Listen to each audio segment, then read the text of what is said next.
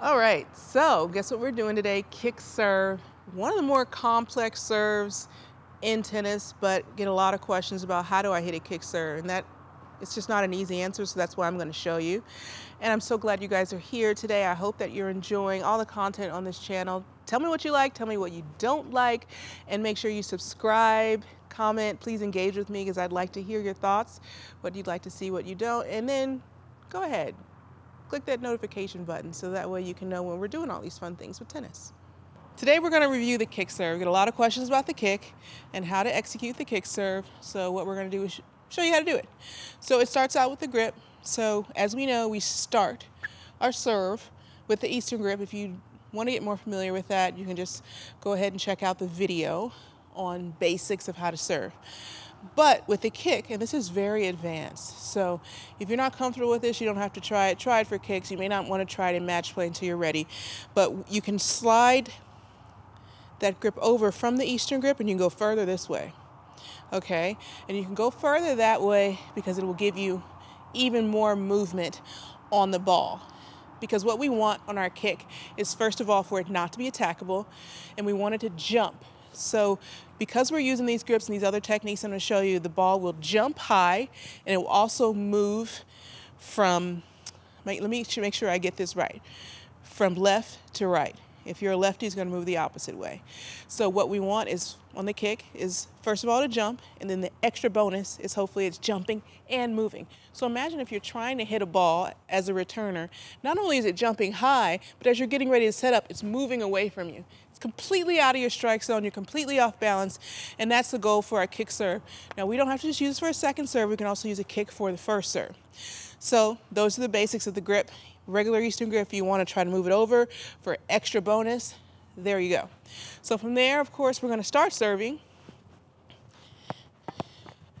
And the thing about the kick also is we're going to use the same toss. So no confusion there. We're still going to use the same toss if you want to. A lot of people will use a kick. They'll put the toss further on top of the head, but that's definitely a telegraph. It's like, I'm kicking. The best servers have the same toss. So we're going to have that same toss still out in front, also because it allows you to get out into the court.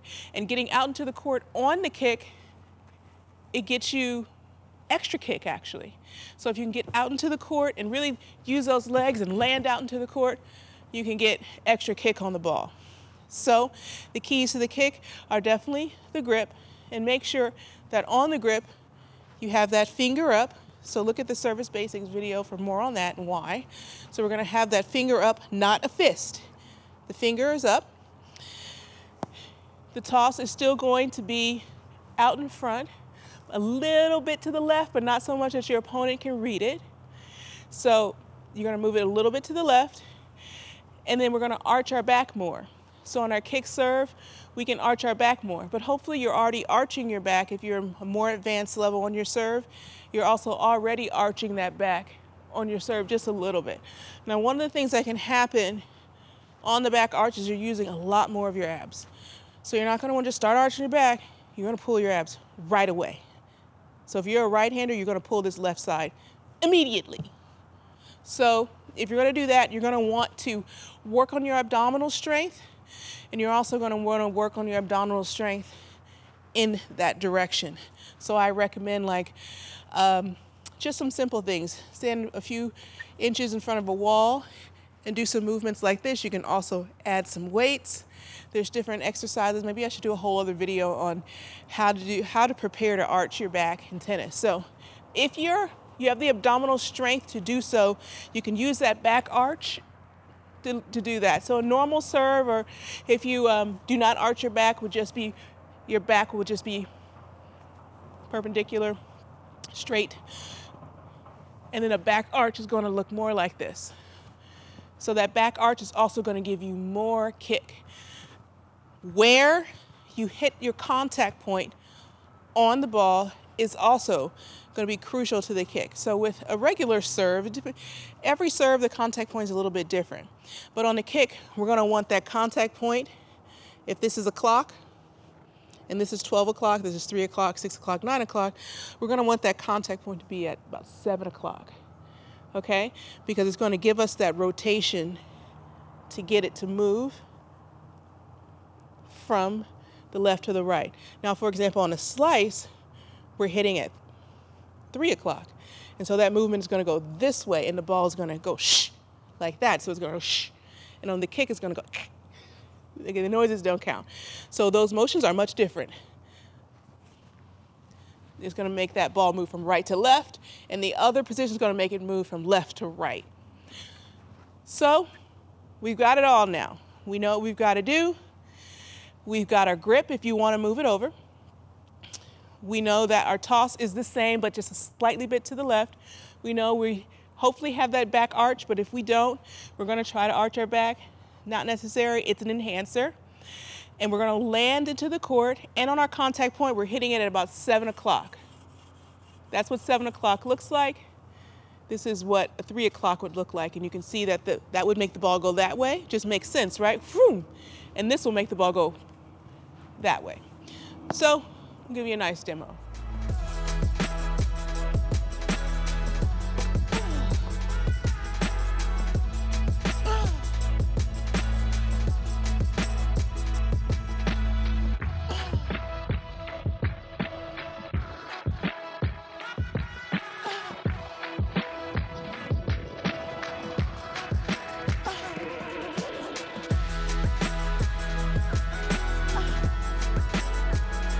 Okay, so another extra feature on the kick is that we're gonna have the opportunity to pronate. So if you've hit a serve out wide on the ad court or up the tee on the deuce court, then you're familiar with using pronation. So pronation is when you are pronating your wrist. So that wrist movement is literally going outwards, which means to pronate the wrist. So you're gonna pronate the wrist, and it's gonna give you that extra movement as well. So on the pronation, what that follow through will look like is it's gonna go slightly out, whereas on other serves, like a slice or even a body serve, it's just forward. And of course, remember to aim that way too. Really important. I hope that wasn't too heavy. The kick serve is a little complex, and you will frame some shots, like that ball is gonna go over the fence, normal part of it. And also, one last pointer for you too is that when you're nervous, sometimes you can frame that ball. So if you're feeling really nervous, you step up to the line, you don't have to hit a kick serve. You'll learn from experience. You'll see what I'm talking about. I hope you enjoyed this, and remember, we also have some other videos for you. The basic serve too. Super important, because you can't do the basic serve, maybe you're not gonna be ready for a kick serve, so check that out if that's the level that you're operating at.